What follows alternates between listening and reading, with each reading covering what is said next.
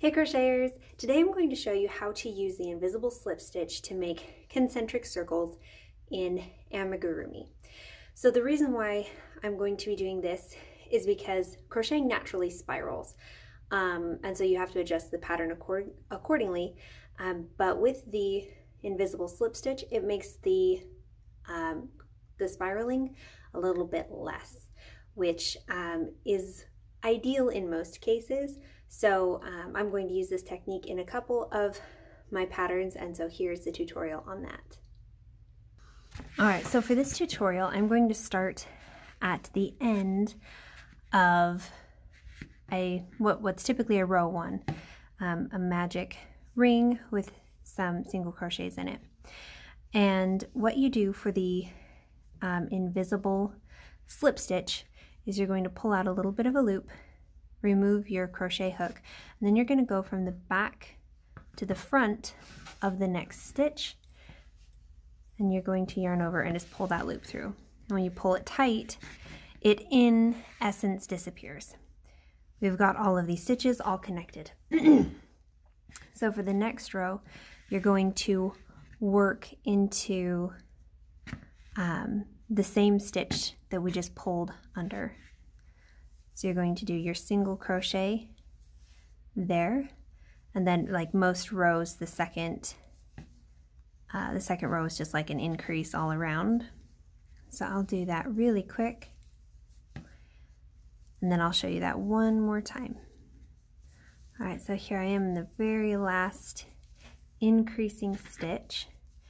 And so once again, to join the circle with the invisible slip stitch, you pull out your hook,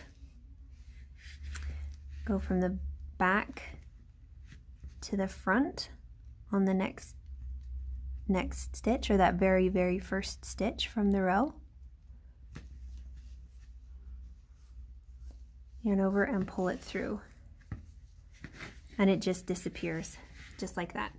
So if you want to change colors in the row, there are two ways that you can do it. Either on that last one, you can, instead of pulling the pink yarn through, you could take a different color and you could just pull it through, and then when you are going from the back to the front on the next stitch for the invisible slip stitch, you pull it through like that. And that's pretty, like, you can still see a little bit right there, but that works relatively well. Another way you can do it would be to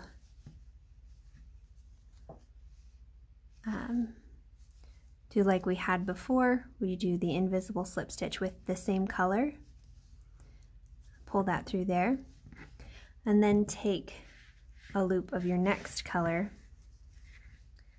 and pull it through like that, and then just take this end of the color that you're currently using and pull it really tight, and that fastens it off completely, and you really don't have anything that shows that you switched colors right here. It's a very clean transition. So once again, you just work into that exact same stitch where you've been, then you continue all the way around.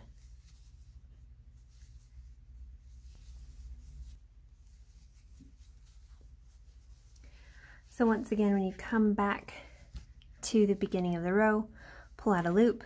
It is harder to see on the chenille style yarn,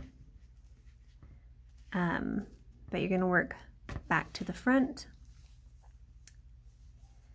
You're going to yarn over and pull that through, and then if you want to switch back to the pink color, you'll go ahead and pull that loop through, and then you're going to cinch that white yarn all the way down nice and tight so it can't be seen, and then you'd work your next row of stitches around. And so that's all that you need for the invisible slip stitch in amigurumi. So I hope that tutorial was helpful for you guys. If you want to learn more about using the invisible slip stitch with like half double crochets and double crochets, I will link to Yay for Yarn's video down below here, where she goes into a lot more detail on that. Since the single crochet is what is typically used in amigurumi, and to keep this video short and concise, I just taught the invisible slip stitch with a single crochet.